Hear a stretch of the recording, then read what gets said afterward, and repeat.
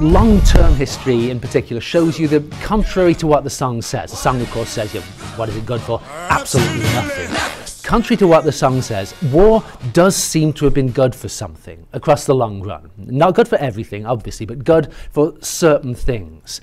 I think the evidence points us toward this kind of uncomfortable and paradoxical conclusion. And this is what I argue in this book, that across the last 10,000 years, war has made larger societies that have made their subjects safer and richer. The question I raise in the title of the book, in some ways, is the most important question in the world. I mean, we live in an age where weapons are more destructive than ever before, and yet the world is in many ways safer than ever before. The first of the four claims that I make in this book is that by fighting wars, people have created larger, more organized societies that have reduced the risk that their members die violently. Probably in Stone Age societies, your risk of dying violently was somewhere in the 10 to 20% range, which is an astronomical level of violence.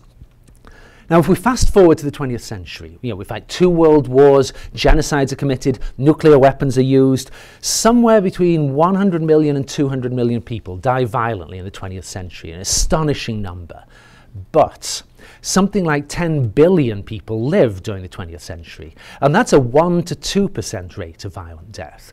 The second claim that I make is that there's actually more to it than that. In addition to making us safer, these bigger societies have made us more prosperous as well.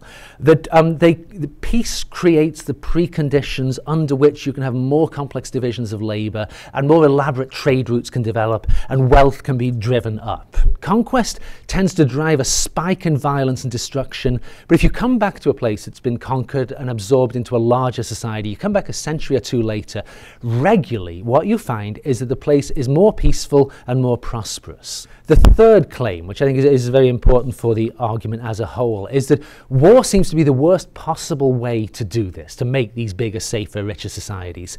And yet it seems to be pretty much the only way people have found. People hardly ever seem to be willing to give up their freedom, which is, of course, what you do when you're incorporated into one of these bigger groups. Give up freedoms, including the freedom to kill and impoverish one another. Hardly ever seem to be willing to do this without somebody forcing them to do so. So those are the first 3 claims.